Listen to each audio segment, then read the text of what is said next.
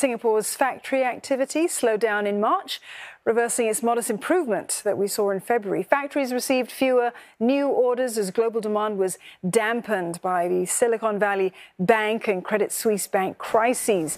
The Purchasing Managers Index, or PMI, a barometer of the manufacturing sector, it slipped to 49.9 from last month's level of 50. A reading above 50 reflects an expansion, while below that number, well, it means a contraction.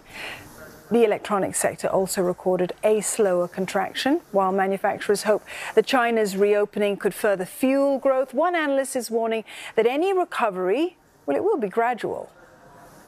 Manufacturing may just hover around that 50 below or above. A lot really depends on whether labor market conditions still remain supportive for consumption. We have seen demand for certain industries and sector, tech, services, cooling off a little bit, but services side demand still remains very strong.